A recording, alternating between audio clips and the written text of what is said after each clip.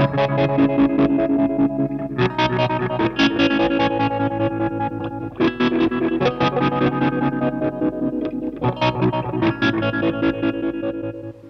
guys, another tool upgrade video. I'm doing a lot of tool upgrade videos lately because I've had all these rubbish tools in my life from when I was younger that I bought, didn't really do much research into, and just bought them. Just bought what I got from my electronics shop, and unfortunately what's at my electronics shop is not very good. So I'm sort of replacing them as I'm going, because I'm finding obviously the more electronic stuff I do, as you can see, all the cabinets and stuff behind me, the more electronic stuff that I do, the more that rubbish tools are starting to annoy me. So I say rubbish tools while I'm holding these up, because you've probably seen those in other videos I've done before. These are the sort of the wire strippers that have set diameters and some cutters.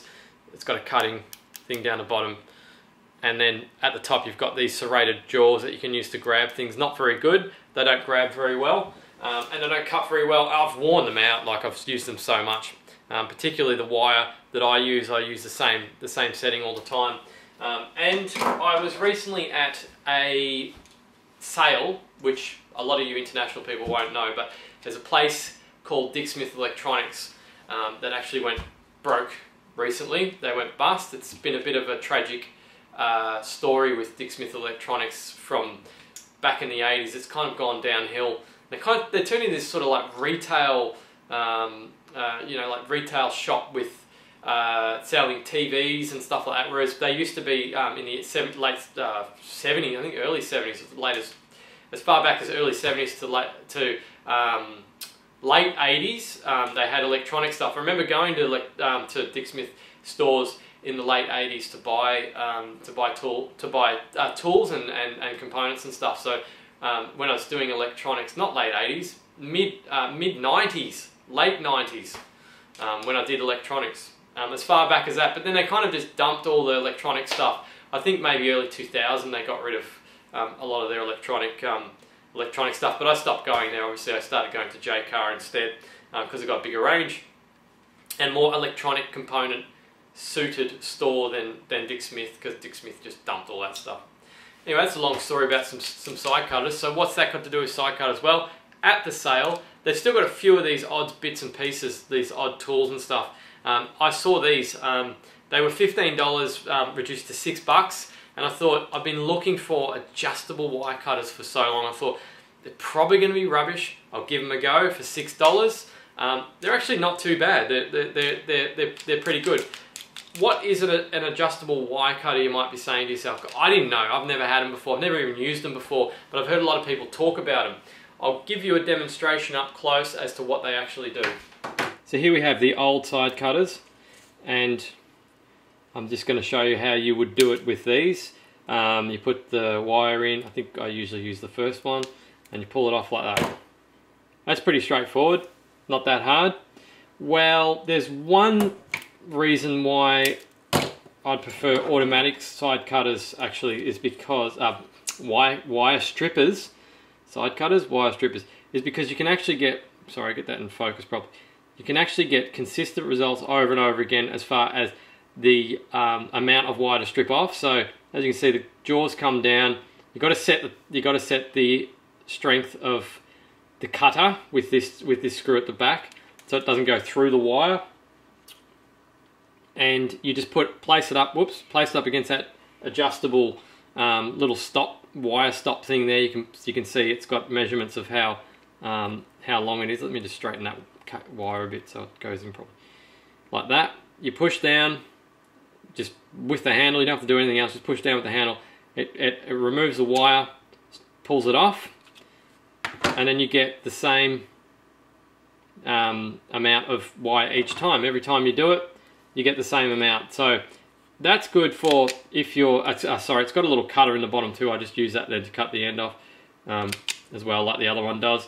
And then you put it in, you do it again, bang, and then they'll end up the same size each time. Well, they should. That's good for if you're doing like 3 wires for a pot that's going into a PCB. You want them all the same size so that you don't have one wire longer than the other, because what often happens, you take more of the insulation off one than the other, you got to put them in the PCB, and then you end up with one wire that's longer than the other, and they're all over the place. I mean, there's ways around that, of course. You can just cut them off again when you do the second joint and keep them all the same size. It still won't be the same size, but it'll be roughly the same size. But I reckon that's great. I mean, see how quick it is too. You just go bang, and it's done as well. There's just no effort required whatsoever. Well, I suppose the only effort required is to make sure that it's lined up properly like that, and then pull it off.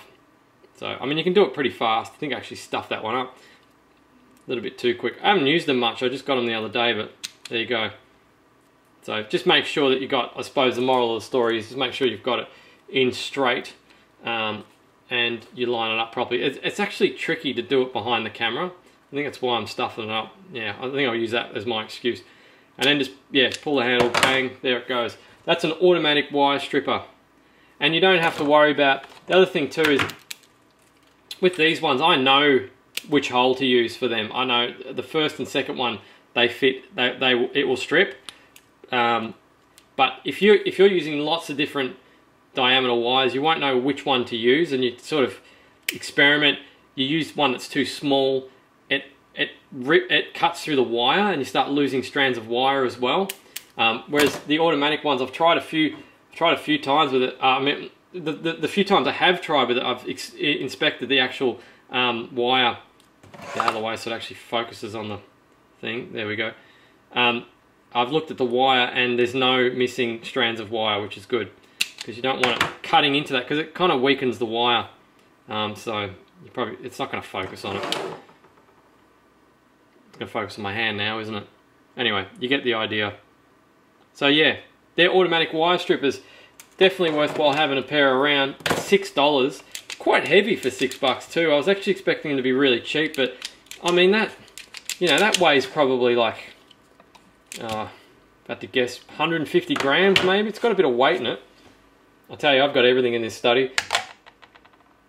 205 grams. What did I say? 150. That's pretty close for a wild stab in the dark. So there you go. They're pretty good.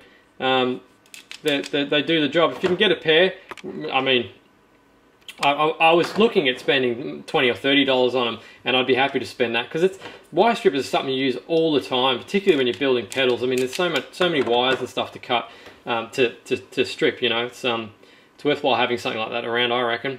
So anyway, that's a pair of wire strippers. Grab a pair if you're thinking about it. If your other pair's going downhill, grab a pair of automatic wire strippers. They're really good. They've sold me. I love them. Thanks for watching. Don't forget to subscribe for more. Cheers.